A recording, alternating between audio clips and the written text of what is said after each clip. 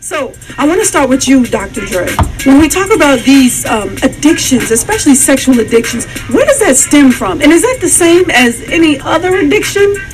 Well, essentially, when a person is sexually addicted, they're stuck in this pattern of continuously engaging in sexual behaviors and activities that bring about life consequences. And despite these life consequences that are produced, they're like powerless to stop engaging in that behavior. And so essentially what happens is their brain says, this is what I want, you go get it, and I don't care what happens to you. Wow. And so that pattern begins to play out in their relationships, not only with their families, but also with people in society. And so it's basically an intrusive addiction, just like drug addiction, just like video game addiction, food addiction, etc. Is it easier for a child to get hooked than it is for an adult? Or how does that work? Does one start from childhood and go, how does it work?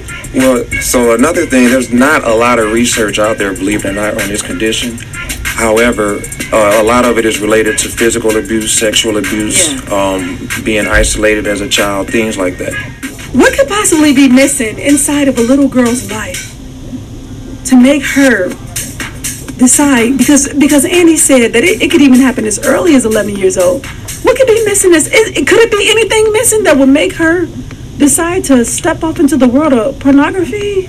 Well, the little bit of research that is there, they cite just the ideal of being emotionally neglected, physical abuse, sexual abuse, being a victim of bullying, depression. Bullying, wow, amazing. So we were talking about where a lot of this stuff stems from, and Dr. Andre, you say a lot of it comes from relationships and missing links.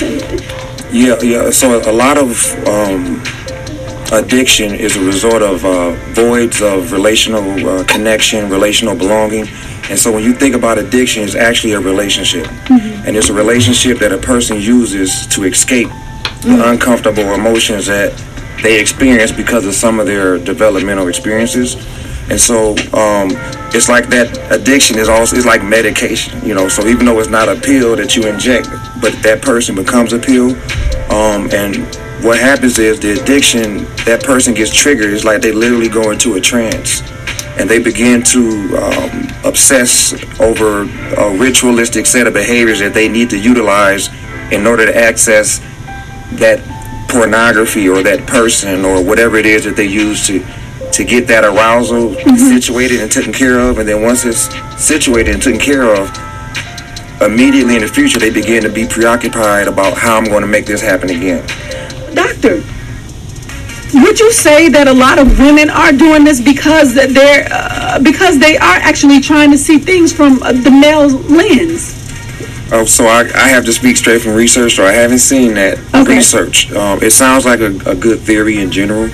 I think it goes all the way back to the misuse of just sexual arousal, and I think that's a start. And it's kind of like between relationships and misguided sexual arousal, it comes together to create these addictions. I want to flip this around a little bit, but before I do, I want to get back to we were talking about relationships and how all this stuff, how it all kind of ties in together. And I had a question for the doctor. How can we prevent this?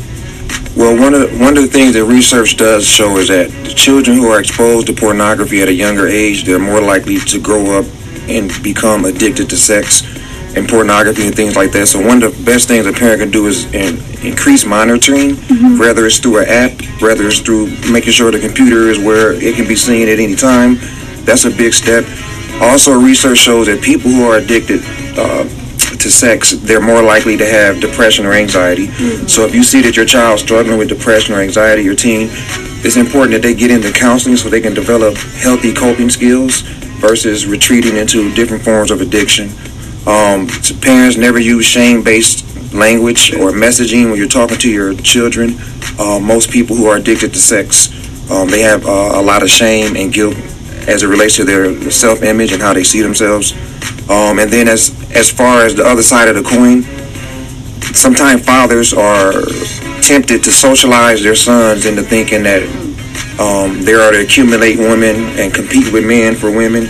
And so with that personality or with that messaging, they begin to have misguided relationships, and they don't value intimate relationships, and therefore they begin to exploit women, and so that cycle kind of continues on the other side of the coin as well. There is help out there and available to you. Dr. Dre, you had a couple of tips that you wanted to leave, a couple of points. Yes, for healing. Yes, most people with sexual addiction, they don't seek treatment until they experience shame or a great consequence.